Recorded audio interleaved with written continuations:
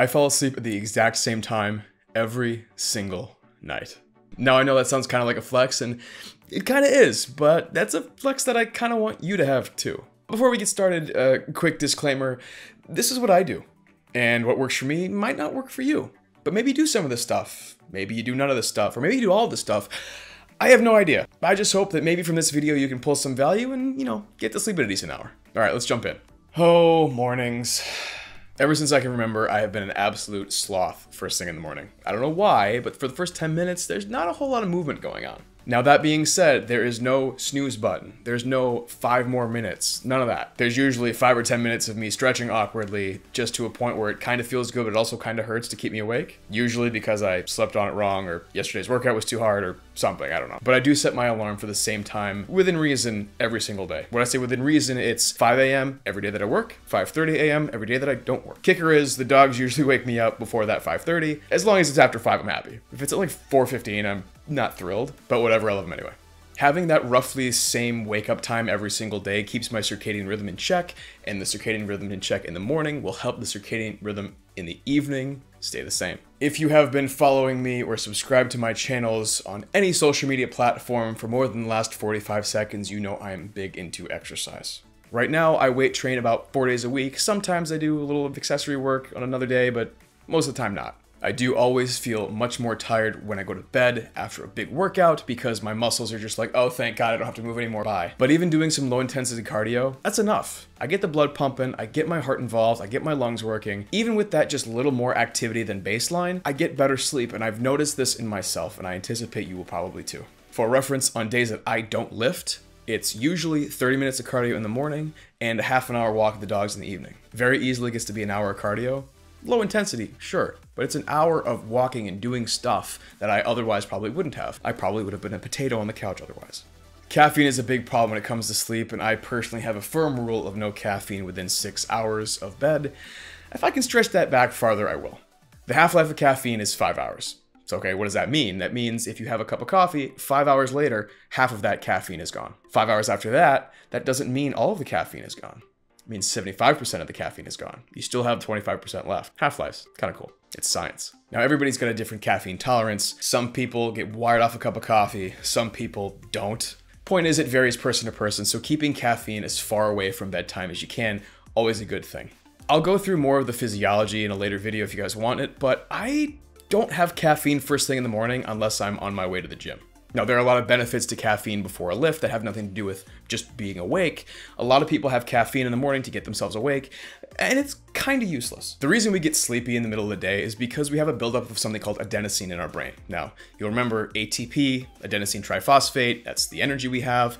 Adenosine is a metabolic byproduct that kind of just sits in the brain and binds to these adenosine receptors. The more of these adenosine receptors that are bound to adenosine, the more tired you're going to be. Caffeine binds these adenosine receptors and blocks the adenosine from getting there, so it prevents you from getting sleepy. So think about that for a minute. First thing when you wake up, there's not a lot of adenosine in your brain. Your brain's been bathed with cerebrospinal fluid for the last, I don't know, 8 or so hours, getting rid of all that adenosine and all the metabolic waste that just builds up in your brain to have you start fresh the next morning. So if there's no adenosine buildup, you don't really need to block the adenosine. So why are you drinking caffeine first thing in the morning? I don't know. Actually, I do know. 1, it's a habit. 2, people just enjoy starting their day with a cup of coffee.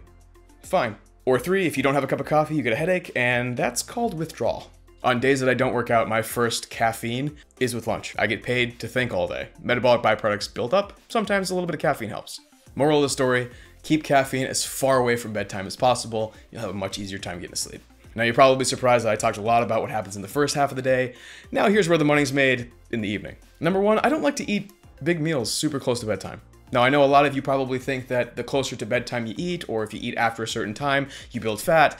Guess what? Wrong. Your body does not care what time you actually eat as far as fat goes. It is a weekly caloric average. If you're somebody my size, 6'2", 220, exercises a lot, and you eat 2,000 calories every day between 8:20 p.m. and 8:30 p.m., you will still lose weight. You're in a caloric deficit. That's just how that works. Part of the problem is people tend to overeat at night because they're tired and their willpower is down. That's a story for a different video. The reason I don't like to eat super late at night is twofold. 1, it keeps your core body temperature up. When you sleep, your core body temperature wants to go down. So if you keep your core body temperature up, harder for you to get to sleep. Reason number 2, when you have a large meal, not all of it gets digested by the time you lay flat. When you lay flat, you don't have gravity pulling everything down out of your stomach into your intestines. So what happens? You lay flat and stuff gets to reflux up into your esophagus, causing you heartburn. When's the last time you had an easy time falling asleep with heartburn? It's probably been a while.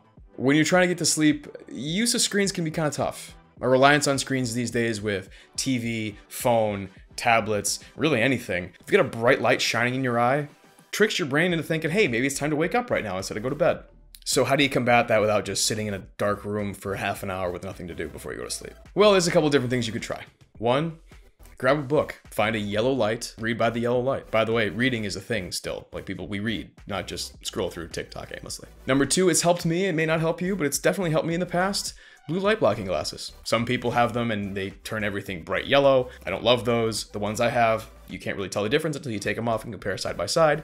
Prefer that way. And three, if you don't want to either read a book or turn a light on to disturb your partner if he or she's trying to sleep, make sure night mode is on whatever screen you've got. Every night at 8:30, I'm on my Kindle, it gets super yellow, and I don't have that like constant attention span thing going on with TikTok. It slows me down. It makes my brain know that, hey, yeah, we are not long for this realm. The final thing, and probably the most important thing I can tell you, is make an actual evening routine. Now, it doesn't have to be anything extravagant, but make sure the same things lead up to going to bed and going to sleep every single night so that when you start that routine, your body will know, hey, at the end of this tunnel is bedtime. For me, at 9 o'clock in the evening, it's time for the dogs to go out. I know it, they know it, we get it done. And then it's my evening routine. Brush my teeth, wash my face, just go to bed. You can see how exhausted I look at 9:15 when I'm finished with taking the dogs out in my evening routine. And guess what? I'm out like a light. And that's it. That's how I get to sleep at the same time every single night. It's very simple, but it takes some discipline. It takes some habit forming, and it takes training your body to do what you know it should do as opposed to what it just kind of does. It's taken me a while to develop these habits, sure, but I've developed them and I love them and I will probably not change. If you got some value out of this video, if you found some tips that you could probably implement like today, hit that like button, consider subscribing. It really helps me as I try to grow my channel, and I will see you guys in the next video.